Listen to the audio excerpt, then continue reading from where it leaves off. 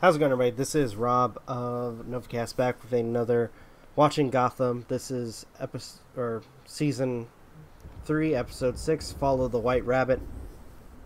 And in this particular episode, Jervis Tetch is trying to, the Mad Hatter is trying to get revenge against Jim Gordon by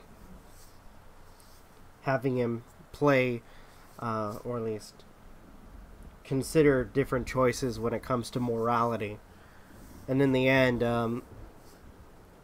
Jim Gordon ends up kind of failing himself in this sort of, or at least combating his mind games, which is unfortunate. In between that, you have Mayor Penguin, as I'm going to call him,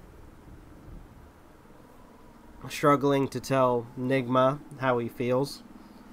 And by the end of it, which will probably make things complicated, Nigma, or the Riddler, finds somebody who is, or at least kind of looks like Kringle, but in a sense has a appetite for riddles like himself.